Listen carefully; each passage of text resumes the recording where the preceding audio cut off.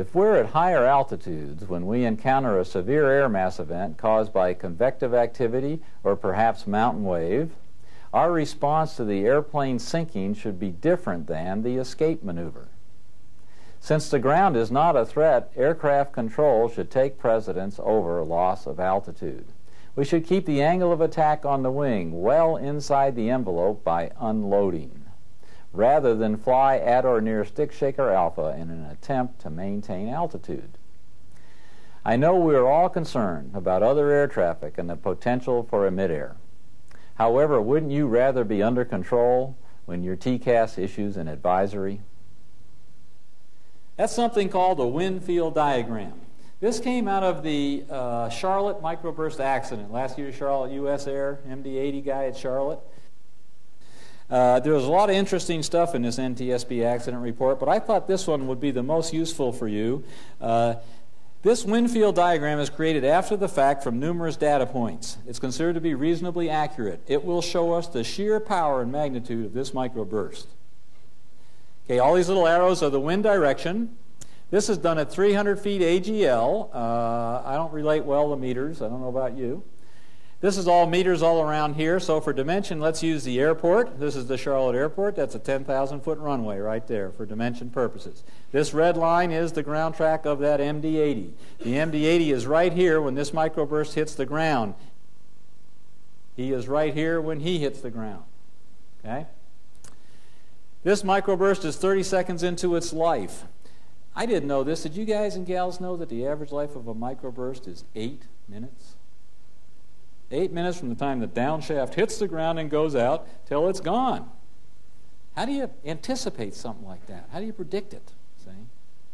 In my opinion, these poor guys are just in the wrong place at the wrong time. And they're right here when this thing hits the ground right in front of him. This microburst you're looking at is 30 seconds into its life. I'm going to advance this slide in time increments of less than 2 minutes. I'm going to hold my light at the point where he enters this microburst. Now I want you to watch this puppy grow. Okay? I'm going to hold it at the point where he enters it as best I can. Now watch this. Bang. 2 minutes later. A little less than 2 minutes later. Look at that thing grow. Now watch this. A little less than 2 minutes after that. Look at that thing. That's a 10,000-foot runway. This is a serious air mass event. Well, what happens? Well, he meets this thing, as you can see, coming at him half as fast as he's going at it. The result of that is, as you enter a microburst, the first thing that happens is you enter a headwind. When you enter a headwind and when you're flying, as long as you got your hands on the controls, even with the autopilot on, as long as you get your hands on the controls, what's going to happen? Well, the yoke's going to go forward, and these puppies are going to go backward. And you're going to be sitting in there like, I don't usually sit in here like this, you know. Which is kind of your first clue bird, isn't it?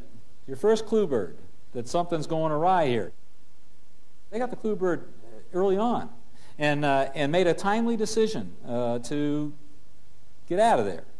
Essentially what you watch going on, though, is a kind of a go-around.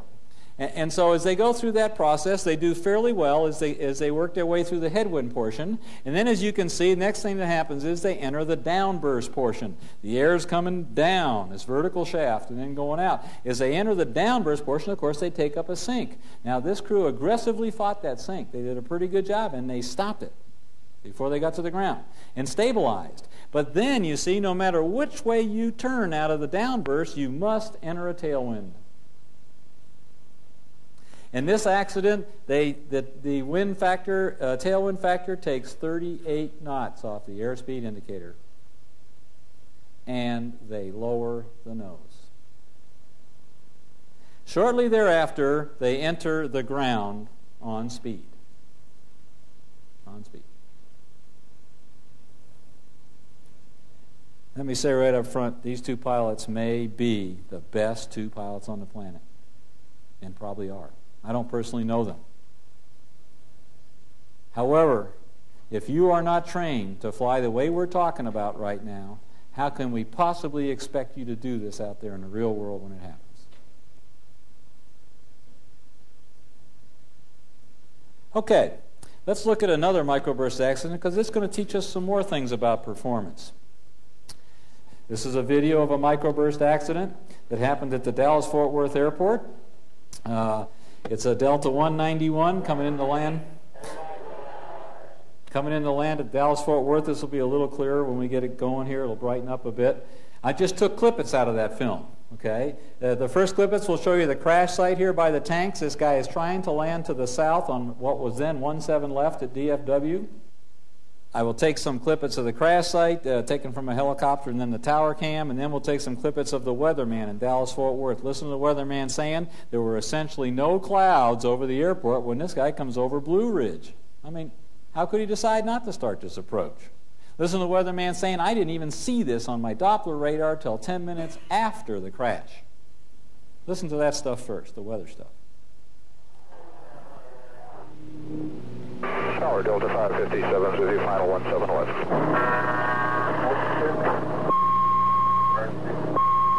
Where's the crash tracks? They're coming. Report of a heavy jet just crashed off the north end of the airport.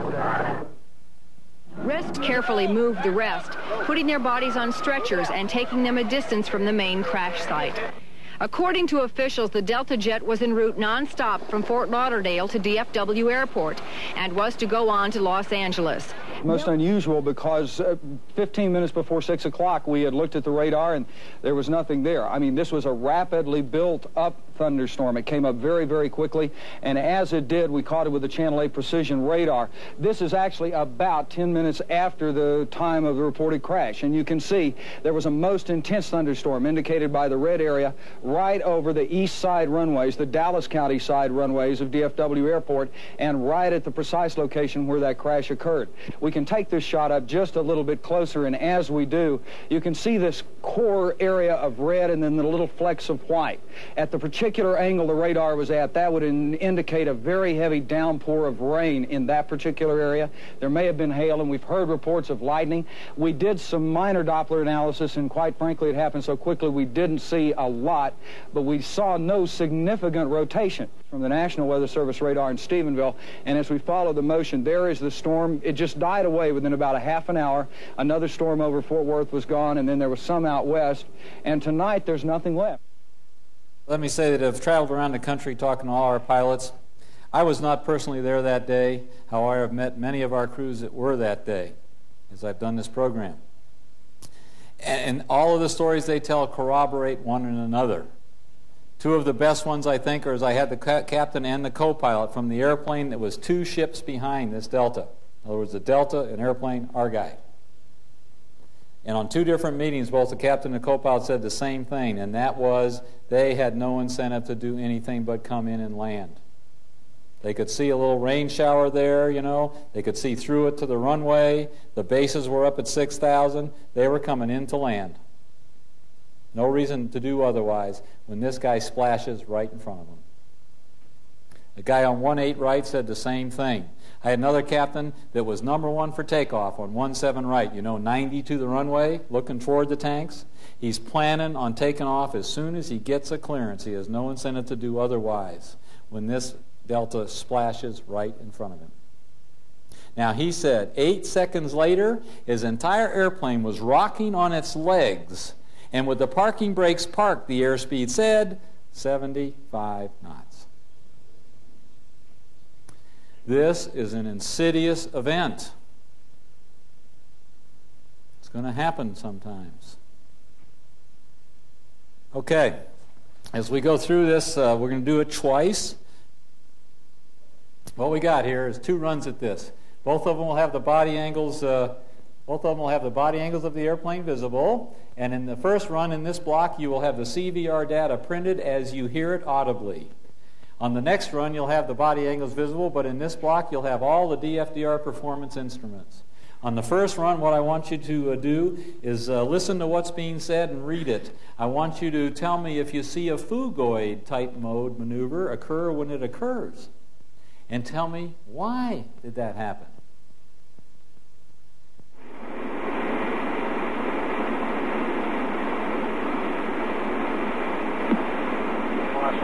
About the feet. 762 in a barrel. I'll call him off for you. All right. 1 America 178, turn the corner. Yeah, everybody around the corner when you're number 1. Major 156, contact. I'm going to lose it all of a sudden. There it is. Go on. Push it up. Push it way up. Way up. Way up. Way up. That's it. Black and 626, clear for takeoff.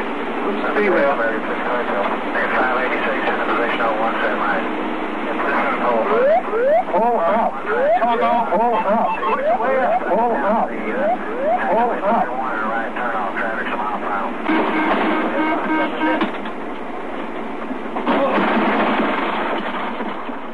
Okay.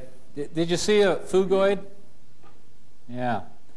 It starts at 650 feet, so he's got plenty of altitude, and he's out of it again at 250. I mean, that didn't get him. You know, he had enough altitude to work it through. But you see why it started? See why? Yeah, exactly. What's my VREF? It turns out it's the co-pilot talking to himself, the first officer, who is flying the airplane, and he says, he says, what's my VREF? And he looks down and sees his speed about 8 or 10 knots low, and he pushes the yoke forward. And that starts it. I know that because I can time in control column position to the same second. Now, what we're going to do next is we're going to look. I'm only going to do this once, so you will not have time to watch everything. Do not try to watch the wind field vector. Don't try to watch control column position. Don't try to watch EPR. I will tell you right now, if you were watching EPR, you would see that the pilot's got full power on these engines. You will also see that subsequently the auto throttles will retard the power, in this case due to a high speed cue. Don't let that happen. Up and off until you're done with them. What I want you to watch on this run is the body angles of the airplane and these two things, AOA and airspeed. I hope at this point you will agree with me. Airspeed is energy. And AOA is lift. And we're going to watch energy and lift play out in this scenario. On the energy indicator, we have the VREF for the airplane right here, and then 10-knot increments. Right now, he's about plus 15. On the lift indicator over here, we have an analog angle of attack indication, and that bar right there is stick shaker alpha, what we know as CL max, okay? And then 24 under the 25, that would be stall alpha or flow separation. By the way, is this interesting to you? The flight data recorder has an analog angle of attack indicator. And further, the NTSB says that one of the channels on our airplanes must be angle of attack indication. Because after all, when we go to investigate an accident, how can we possibly tell what happened if we can't see angle of attack? Think about that. Isn't that interesting? All corporate jets fly with it. Now all military aircraft fly with it. And we can't see it clearly. We have some tools, but we can't see it clearly. Now let me tell you something. The NTSB is with us. They are recommending they should be in all airplanes. Okay. What we're going to do then is watch energy and lift play out, okay? And at the end of this scenario, I'm going to ask you, did this crew extract anywhere near all of the energy or all of the lift in this scenario? Here we go. 351, you copy the cross? Yes, sir, we're on the way back to 351. Thank you.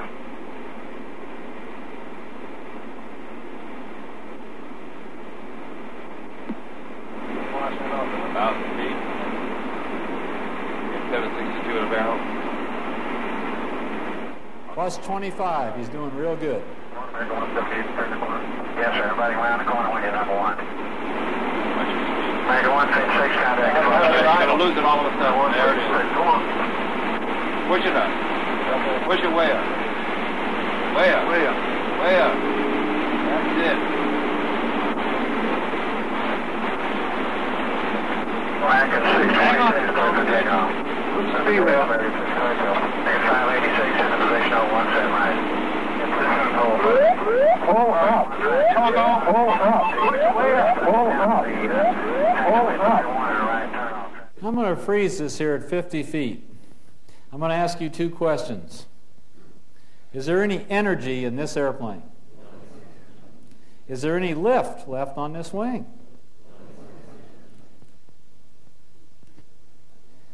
You know, there is no harm, no foul on this crew. There really isn't. I mean, do you see how purely fast this happens to them? You see how quick that happened?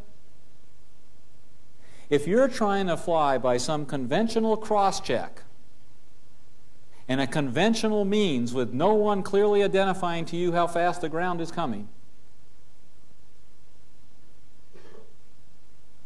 rest their souls, I'd be there too.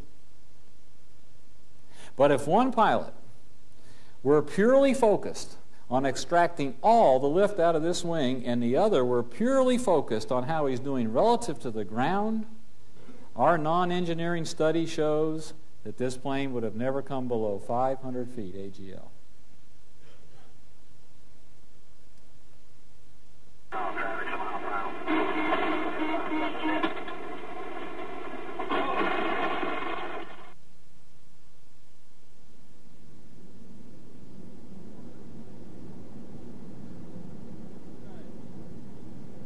If you should encounter a microburst on departure or on approach, it may require you to extract maximum performance from your airplane.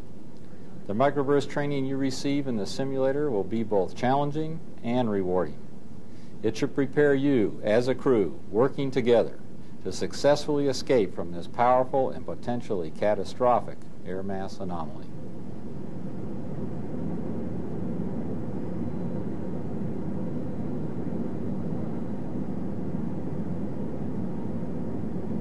$15, $14, $30, $20.